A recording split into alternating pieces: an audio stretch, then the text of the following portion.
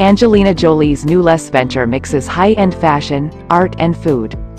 Actress Angelina Jolie's new fashion venture is open for business inside a historic two-story building on the Lower East Side once owned by Andy Warhol and famously occupied by street art pioneer Jean-Michel Basquiat. Cutting the ribbon in December, Atelier Jolie is part high-end retail boutique and part art space, built on its website as a place for creative people to collaborate with a skilled and diverse family of expert tailors.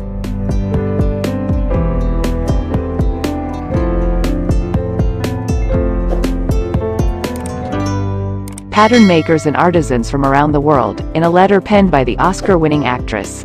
It also has a cafe, opened in partnership with Eat Offbeat, an organization that hires from local refugee communities to prepare regional fare from Syria, Sri Lanka, Venezuela and Senegal.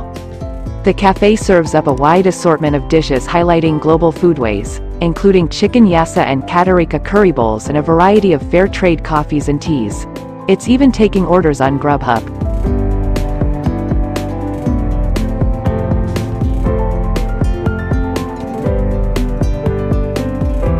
The retail floor is staffed in part by current students and graduates of Parsons School of Design.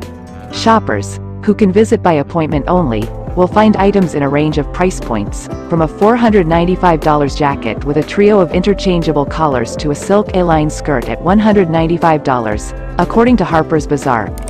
Also available are $15 plain white t-shirts meant to be customized in store with a variety of add-on paints, screen prints and patches.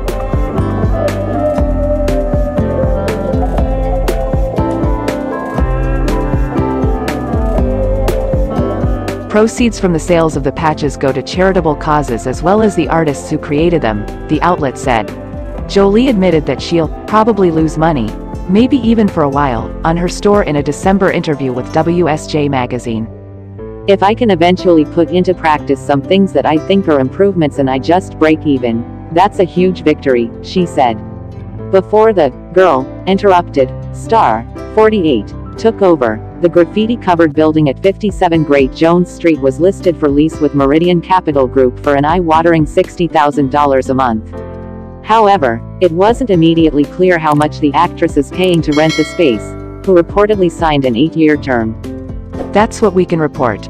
Thank you for watching this news. Don't forget to help this news office channel by liking, comments, sharing and subscribing. We thank you for your support.